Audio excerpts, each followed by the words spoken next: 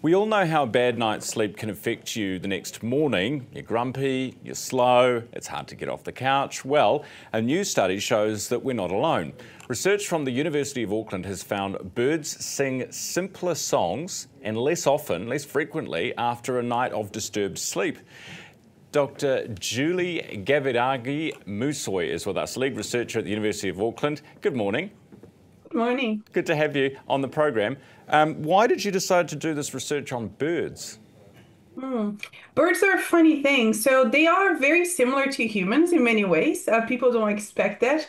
But birds, just like humans, they learn their vocalizations very similar to us. They have this like babbling stage when they're young, and then they learn their vocalization and they are able to sing when they're adults. So, but also they have their sleep is very similar to ours as well. They have the different types of sleep, like REM sleep and non-REM sleep. So it made sense that if sleep is important for us and how we communicate the day after, that it would be important for them as well. How do you know what they're saying, though? I mean, you say they're communicating, it's more simple, the language that they're using. How do you know? Yeah, so we record their vocalizations and we record both their songs and their calls, and then we measure them.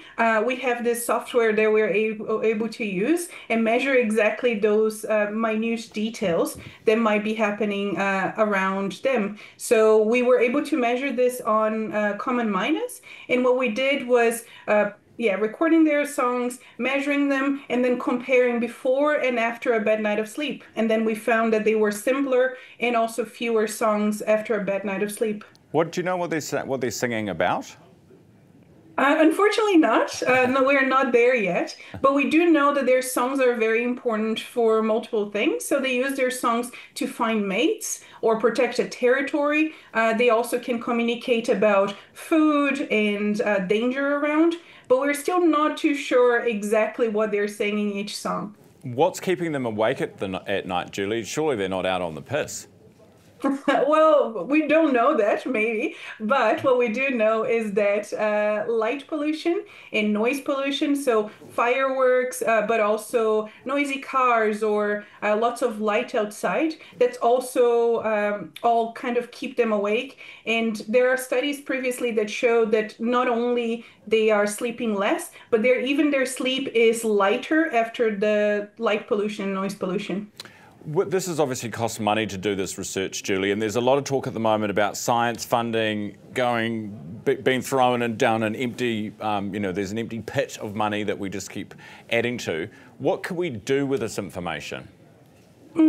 So this is very important so we understand a little bit more how we are affecting our birds. Birds are super important for nature because they are great pollinators, but they also are able to kind of protect the things around, and they are part of this environment that we all live in. So being able to protect them and understand how we are affecting them is super important for then later on applying if we know that light and noise are affecting their song and then their sleep, and later on if they are not being able to breed as well or find mates and survive, then we're able to do something about it.